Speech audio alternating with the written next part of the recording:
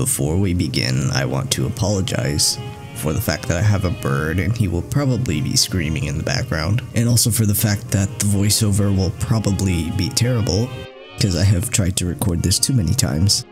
So before we begin, you need to download Asset Studio and Blender. These are both free. There'll be links in the description. Okay, go to Steam. Okay, once you have those two things, right click your game, go to Manage, Browse Local Files. Copy this up here, close this, open Asset Studio, File, Load Folder, paste. This down here should just say ULTRAKILL, and then click Select Folder. I already did it, so I'm not going to do it again. Once everything loads, go to Asset List, Filter Type, select Animation Clip, and Mesh. When you click a mesh, you should be able to see it like this. Find the model you want, right click, just go to Scene Hierarchy. This should pop up. Just click this, back in the asset list, and select mesh. And this part is a little annoying because the animation names aren't that descriptive.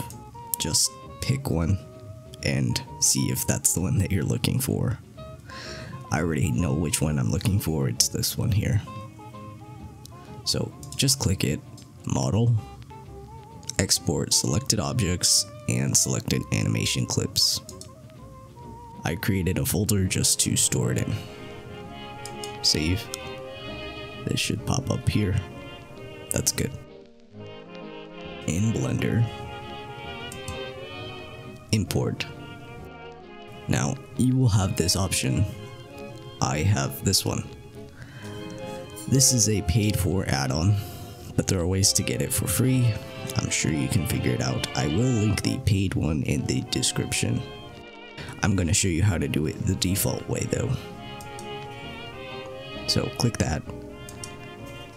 Go to wherever you stored that model, import.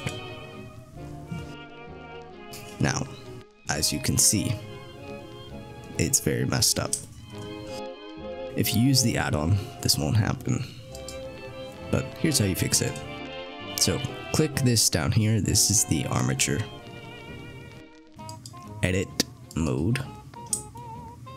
Press S and move your mouse up to make it bigger.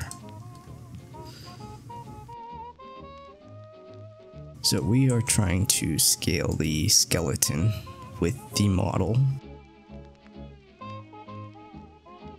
So click this, click in front.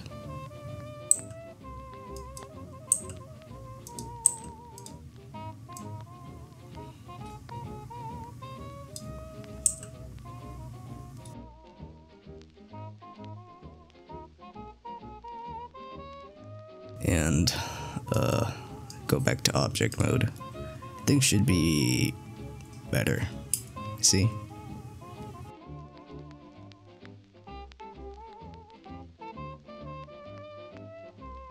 Okay, now we're gonna fix the sword. Click this. Press on your keyboard Alt and P and select this option. Do the same for the other sword. Okay, now you can hold shift and click this, or click any of the bones, it doesn't matter which one. Go to pose mode. If this isn't highlighted, just hold shift and click it. Now press Ctrl P and select this option. Back to object, select this one, hold shift, click this, back to pose mode, and do the same thing.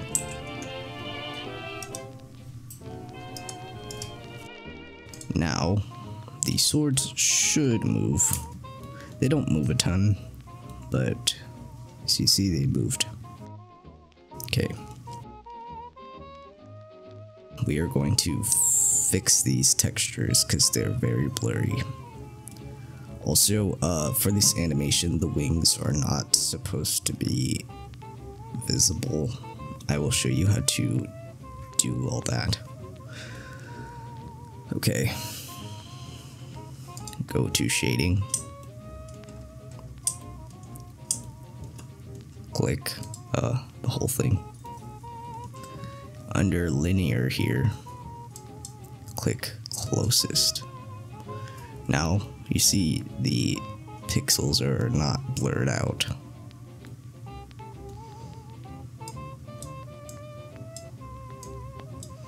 Okay, I just made it look more like it does in the game. For the wings, we'll do the same.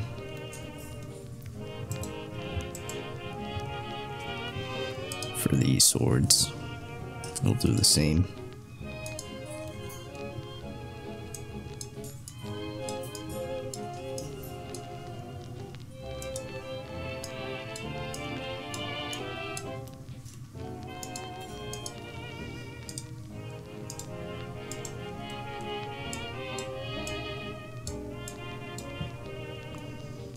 Okay, if you want to turn the wings off, what you can do is, let me see,